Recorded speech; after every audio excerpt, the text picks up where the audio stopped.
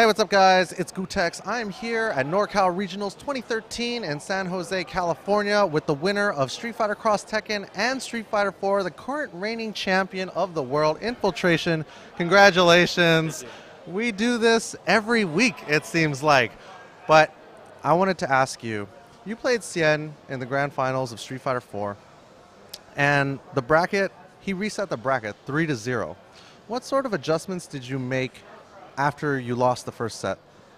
When I lost the first set, it felt like I was going in a little bit too hard at times. And since Kuma has very little health, a few hits here and there added up to a lot. So I decided to tell myself to keep it a little more conservative and get the little chances I get to try to maximize damage. And luckily, I was able to come out on top and win the tournament this time. So 2 years ago at NCR, you lost to Daigo's Yoon in Street Fighter 4. Were you disappointed that Daigo was not in attendance this year? I wasn't aware that he was supposed to come, and I found out later after everyone's found out that he wasn't coming. I mean, I'm sure he has a very good reason for not coming, and as a big fan of his play. I was always a big fan of his, and since I also like playing against very strong players, I was very looking forward to playing him if he was coming. But I'm sure we will see each other again. I hope to play with him one more time next time. Who would you say is your strongest, is like your biggest rival now? I mean, clearly you've shown that you can beat Daigo on multiple occasions, but is there anybody in particular that gives you the hardest time when you fight?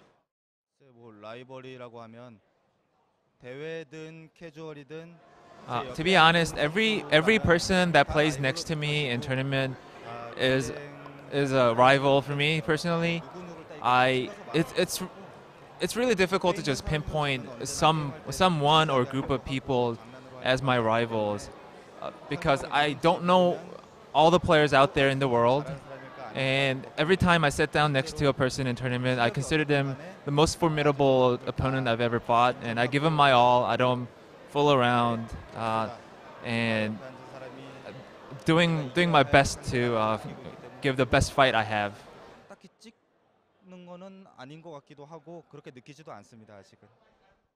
I noticed that even though now you and your training partner Laugh are not currently sponsored, Laugh still coaches you when you're playing. What sorts of things does he tell you when you're playing, and what sorts of things do you guys have in your notes? I'm sure a lot of people are curious about what Laugh tells me when I'm playing. Surprisingly, it's nothing special. It's things like, you're doing okay, that was bad, take it easy, go slow, those kind of companionship that makes you feel like you have somebody on your side is the largest portion of what he tells me. It's not like he controls me and tells me what to do in every little situation. So the coaching aspect is it's hard to call it coaching, since it's more of two friends that like the game, talking about the game as they usually do anywhere else, either in tournament or casuals. As for notes, I believe I've mentioned this some other in another interview.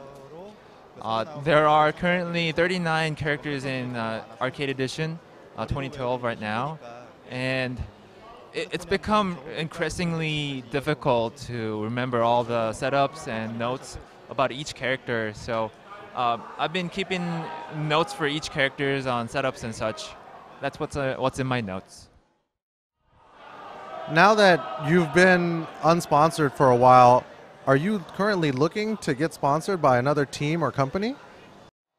We as in myself and Laugh are currently free agents by choice at the moment, but of course if there are companies or teams with good environment for us to continue gaming as profession, of course, why would I not want to be a part of that?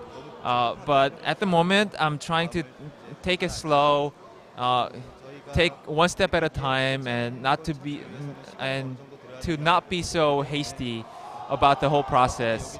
So unfortunately, I don't have any updates on this at the moment. I will take my time and look through the options that are available out there. And hopefully, if there's a good news out there, I hope to be able to share them soon.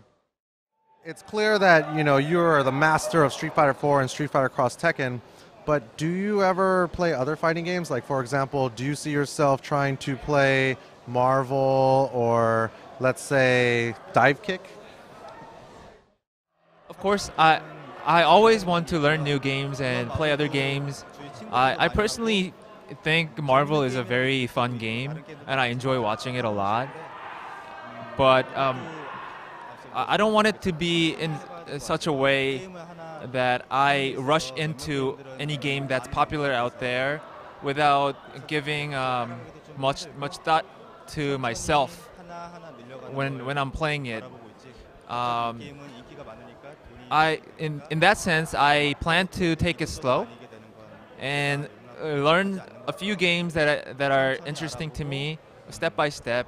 I have a lot of catch up to do in certain games like Marvel, because there are a lot of depth already developed into it that I'm not aware of.